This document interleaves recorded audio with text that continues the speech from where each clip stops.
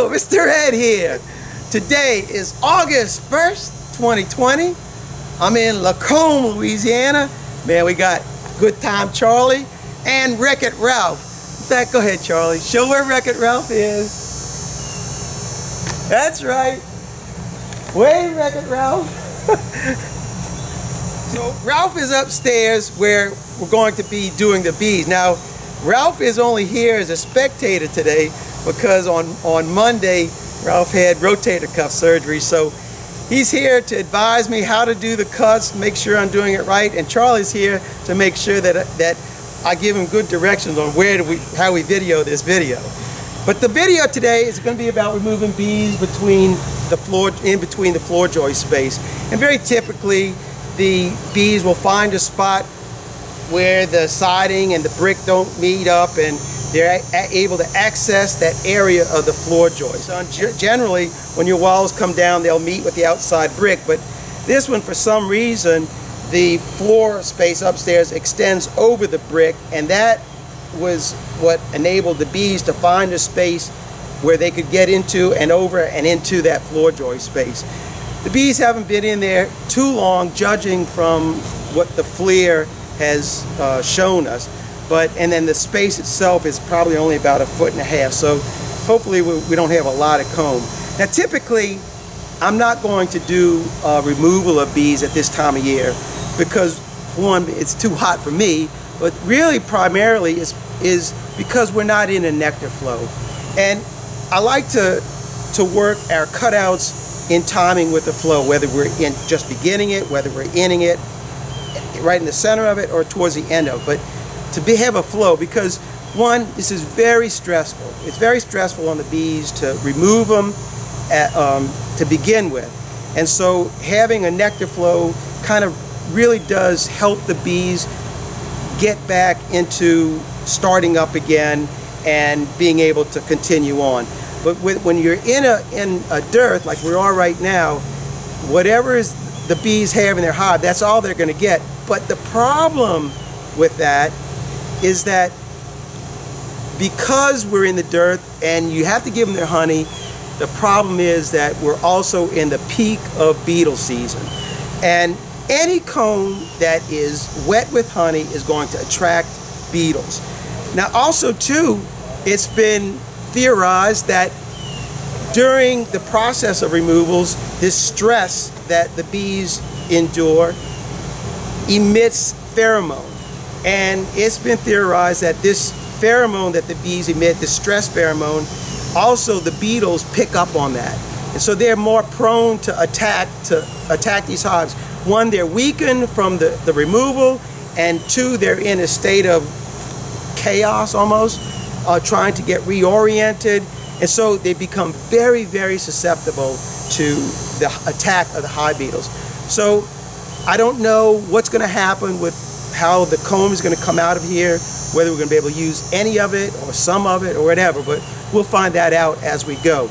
But I'm always very hesitant to do removals at this time of year because the survivability rate of these hives at this time of year is pretty slim. However, you always have circumstances, which this is. This home was purchased to be renovated and then flipped, and so the person who bought the home, they contacted me, and they're on a 3-week, 4-week schedule, and so we're here to remove the bees so that they can at least have given a chance to be survived. So by the grace of God, something will good happen with these bees, and we'll get them up to the Abbey and they'll make it. So before I go, I'm going to go ahead and show you where the bees are entering into the house, and then we'll go upstairs, show you the FLIR where we marked out where the bees are, and we'll get this thing going. Let's wrangle, huh? The way they did this second floor, it's not typical, or either that or the walls weren't square, because if you track this wall, you can see it tapers at this end, it flares out at this end, and then tapers back. So one of these walls is out, or something's not exactly right. So this is how they fixed it, with just allowing that top floor to overlap this brick wall, and in overlapping it, it gave the bees, it looks like either a weep hole or a joint where the bees were able to get through that and into the floor space. So there they are. And I'm glad that we get to do this upstairs because it's really hot and it's air conditioned up there. And I really wouldn't want to be working on a ladder up that high. So let's go inside and see where the bees are located in the floor and proceed from there. Since Ralph is of limited capacity, show Ralph. When you get in the picture, Ralph, yeah. See, poor Ralph, he's all busted up. But he wanted to come wrangling with us because it's been like 6 weeks since we did anything together. So while Charlie and I were downstairs shooting that intro, Ralph was upstairs doing this hard labor of installing our handles on the floor. We can handle that part. But he also did the layout of where our bees are. So our bees are in this section, and I don't know if the camera's picking up, but Ralph has already marked out the section of floor space that the bees are in. And he installed candles. So all I'm going to do is cut this section out right here, and hopefully we'll be able to lift the whole entire hive up and set it on our sawhorses and then proceed to vacuum and maybe even find our queen, huh? So I'm going to go ahead and start cutting the floor. Ralph would normally do this, but since he's incapacitated, looks like it's up to me because Charlie don't want to do it, so I'll be the guy doing this. I have to do the camera. You're right, Charlie. You got a job. Now Ralph was back there coaching me the whole way on how to cut this thing out, and then Charlie was chiming in with his 2 cents as well. But I think between the 3 of us and incapacitated Ralph, I believe this piece of wood is now ready to come out the floor. So let's see what we're looking like, huh? Yeah.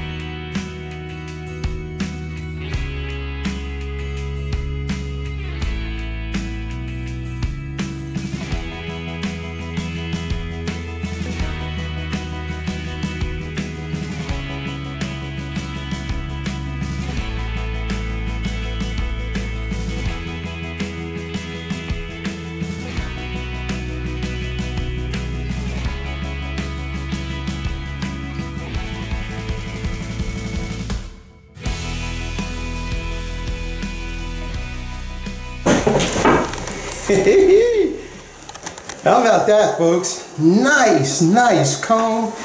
Able to get most of it out with the one pull. Really nice.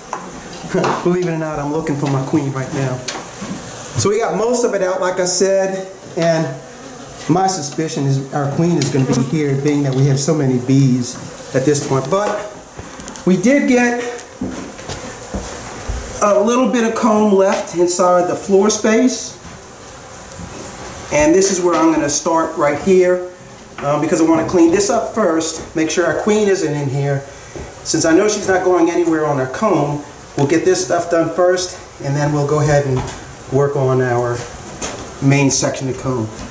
But for the most part, the entire hive came out. Very nice, very nice.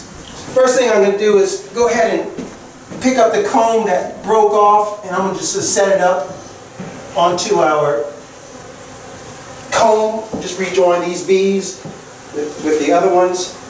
I want to make sure our queen's not on this section right here.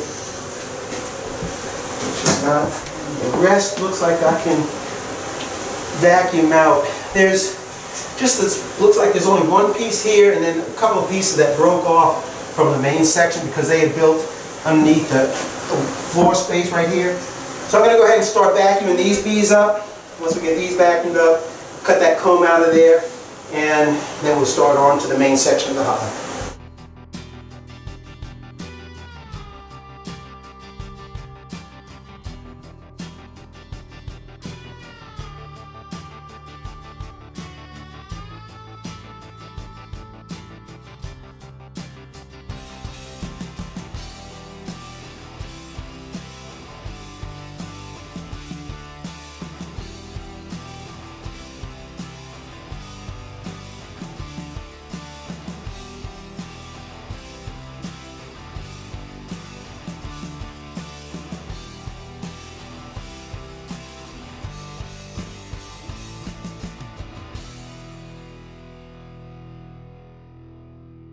About a half an hour.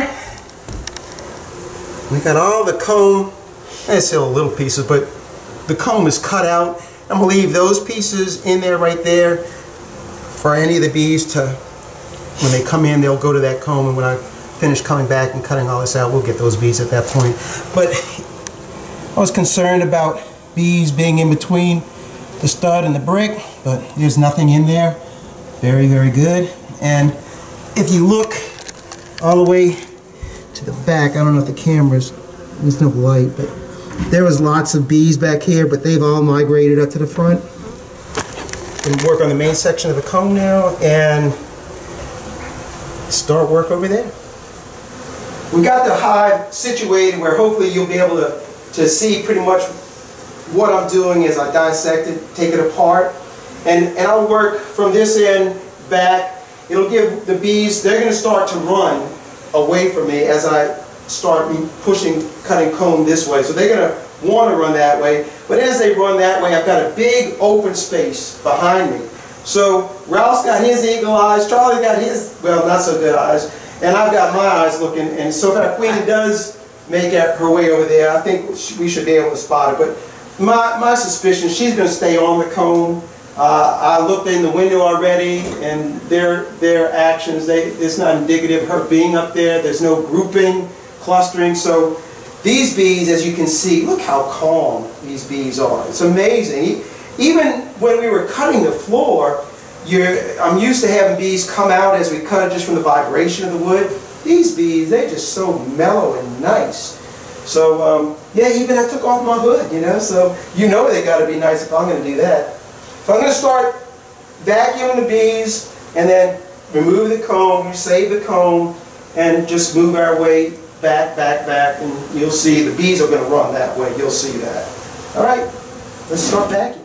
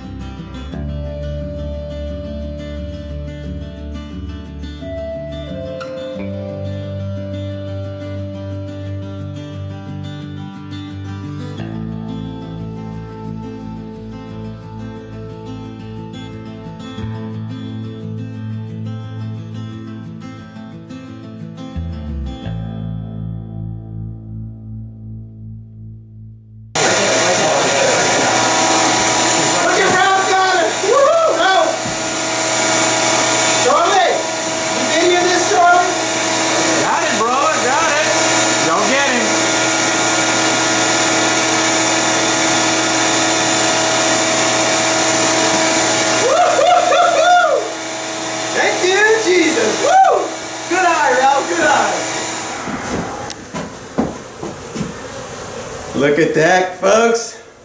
Eagle Eye Ralph, like I told you, Eagle Eye Ralph. He got the one on that cutout we were doing up in Covington a couple weeks ago, and Ralph spotted this one as well. So thank you, Jesus, for that. It'll make things go a lot faster now. I don't have to be so concentrating on the bees. I can just really vacuum bees and cut the comb. So let's go ahead and finish cutting out this comb and getting these bees into bee vac, huh? Woo! Good job, Ralph.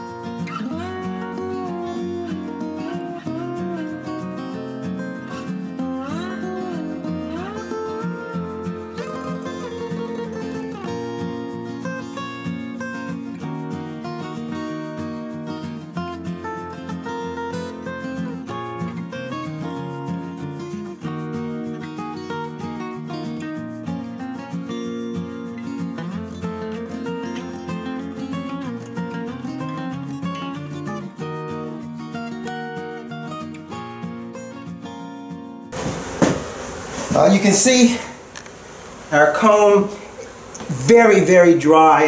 I'm going to be able to use a lot of this comb in here, probably all of it as much as I can, but our queen, these bees have issues, and I'll talk about those in a little while, but we got all our comb is cut out, and I'm going to focus our attention now on vacuuming these bees in the window, getting those things vacuumed up.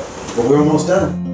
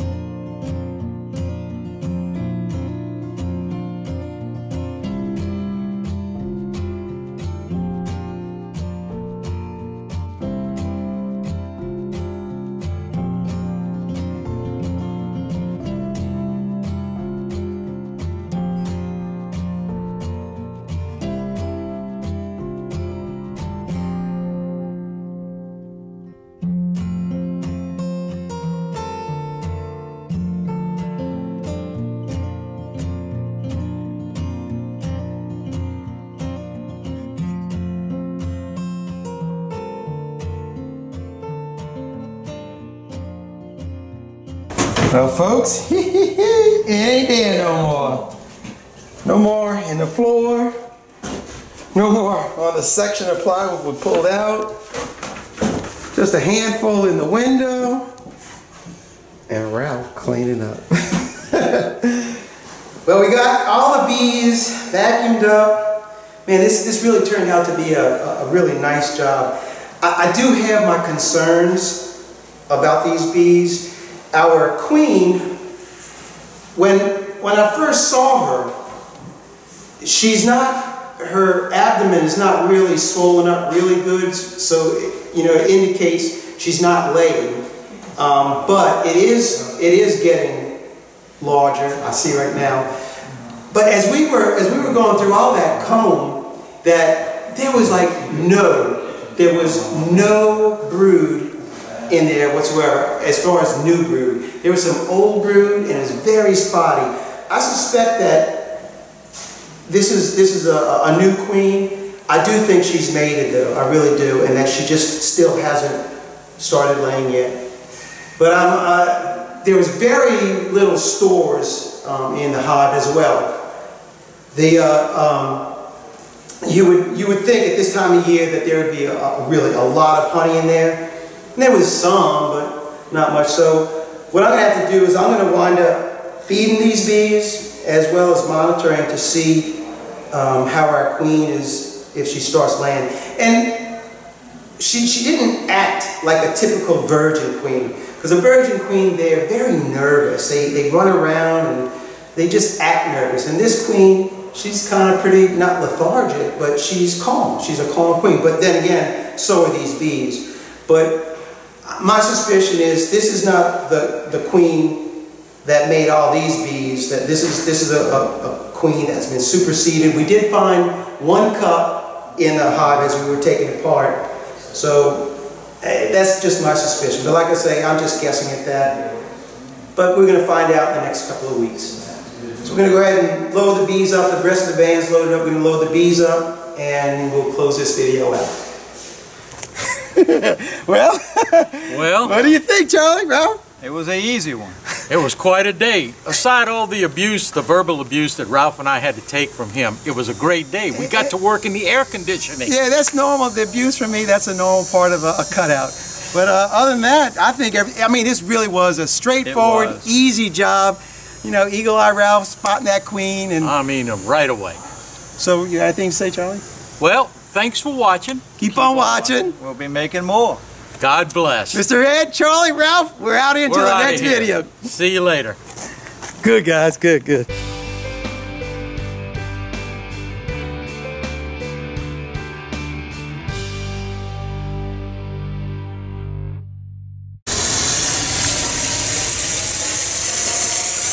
is the worst part of the whole job. This is the cleanup. Well, this was a really clean job. Very little honey. This was very good. Very little honey. And we were working in air conditioning. That was the great part. I mean, get a load of this. Get a load of this guy, man. He needs, He's, oh, look at him go. He's getting the water out of it. Well, I just got introduced to Bridget, and that's the wife of the homeowner. And when I was looking at her, I saw the shirt she's wearing. And check out this shirt.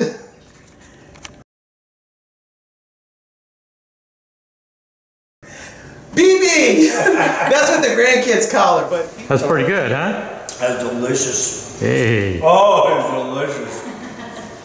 Oh, man, is that good. Come on, Miss BB. Come on, get in there, Bridget. Gotta come get you a piece. oh, you got to eat some of that. You gotta taste it. Bite off of this one, it's got a lot on it. Now tell me how good that is. Oh my gosh. Oh my gosh, You should have videoed that, Charlie. That was good. That was good. That's amazing. Isn't it nice? That came out of your floor. That came out of your floor.